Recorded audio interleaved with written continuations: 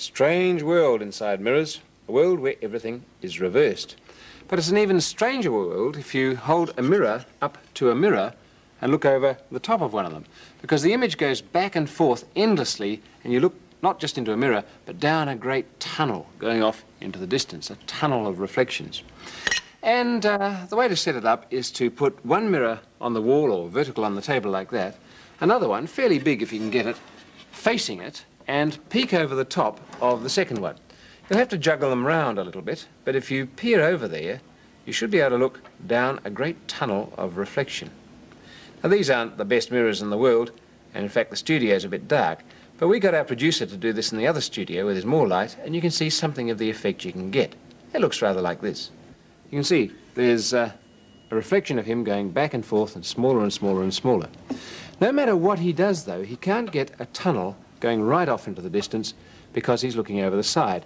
And as he looks over the side of the mirror, of course, it bends the tunnel around to one side.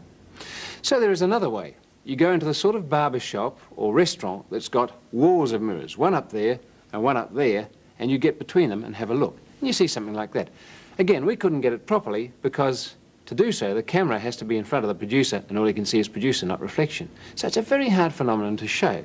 At least it is to show you on here, although it's a very easy one for you to set up at home. And you do it with little mirrors that you can buy in a chemist.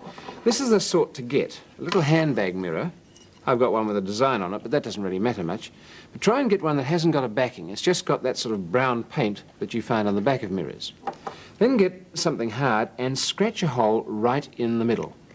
If you do that, you see, you're going to cut away not only that protective paint, but also the silvery layer that does the reflecting.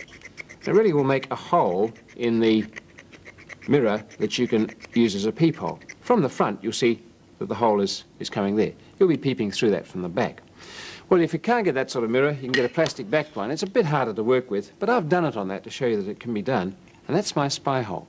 And I'd put my eye to that, look through, and put another mirror in the front.